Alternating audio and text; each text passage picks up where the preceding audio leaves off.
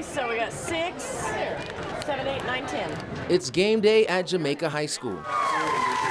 Salt Fork takes on Oakwood. But win or lose, both sides are cheering for Chance Kistler. He's an all-around amazing kid. He can just brighten anybody's day. A few months ago, the teen was absent from school. We knew it was a possibility, but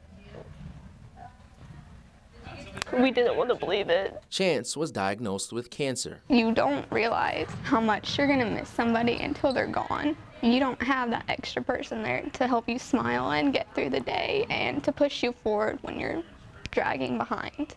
And it's just really hard. Instead of waiting on the sidelines, Haven Richards and her classmates stepped up. My cousin died from cancer when he was 12, so it really hit home for me. Organizing benefit after benefit.